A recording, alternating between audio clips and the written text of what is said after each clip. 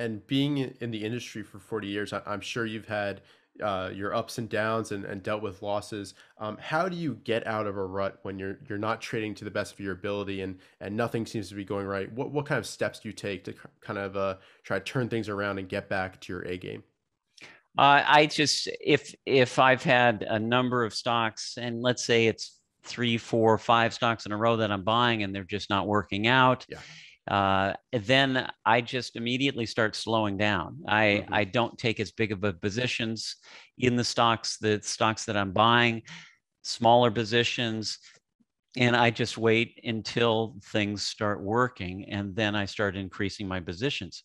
Because if things aren't working, either the market's getting tough and it's about to go into a downtrend or a choppy period, Yeah. um, or you're just not picking the right stocks. And Right. and and so why keep on forcing more money and taking bigger positions and saying, well, I got to make it back. I got to. It's really just taking it one stock at a time and try to get that one winner, and then get another one, and then start getting that confidence back and increasing the size of the positions.